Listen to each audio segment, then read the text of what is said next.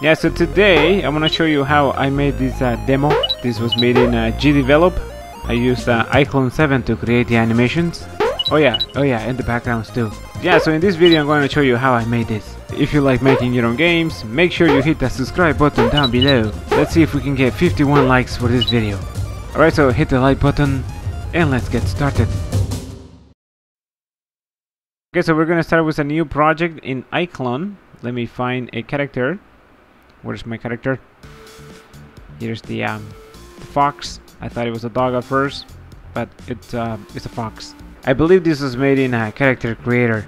Yeah, so Character Creator lets you make your own 3D models without knowing 3D modeling, which is great. So I'm gonna go to View and I'm going to set the camera to say left.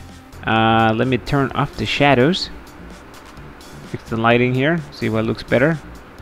That looks not too bad there. Let's add some animations to our fox. Let's see what we can use. I'm going to try my idle animation. That looks not too bad. See, I'm going to break that animation all the ways to say frame 500. Let's add the running animation. I'm going to open the motion puppet. And let's see. We're going to select movement. Let's find running. I'm going to hit preview. And that looks not too bad. I like that. You can change some of these settings. Exaggerate it, make it faster. Do whatever you want, really.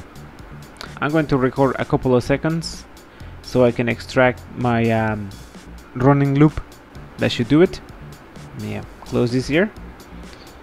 And that animation is going to be from, say, here. Let me put a cap there. I'm going to set the loop somewhere around there. Let me see. Press the right button. I'm going to adjust it until this loops. Let me see. Oh no. Getting closer. Maybe I should zoom in, but I think that looks fine there. I'm going to export this. Make sure you're exporting a sequence. Okay, and that's a little too big, so let me just make this 180 by 120. Actually, actually 100 by 120. And yeah, that looks not too bad. So let's export this. Here is the render frames. Let's preview this. Yeah, that looks not too bad there. Let's make the background. I'm going to use one of these templates that comes with iClone 7. I'm going to try these snow mountains.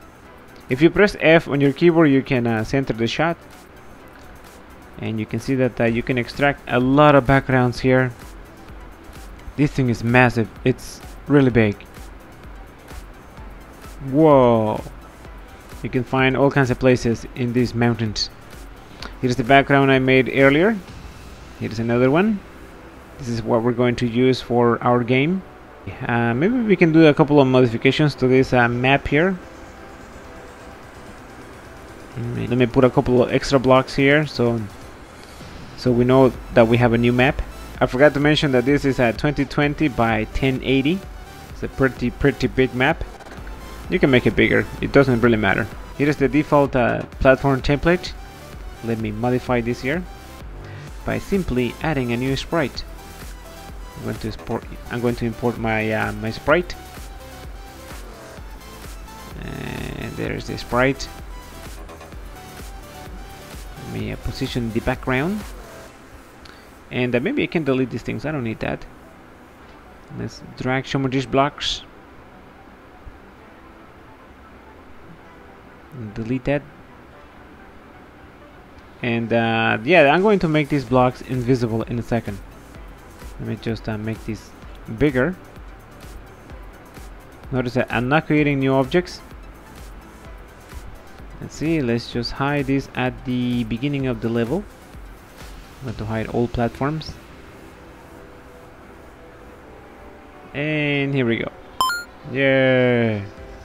And now you have a very nice background.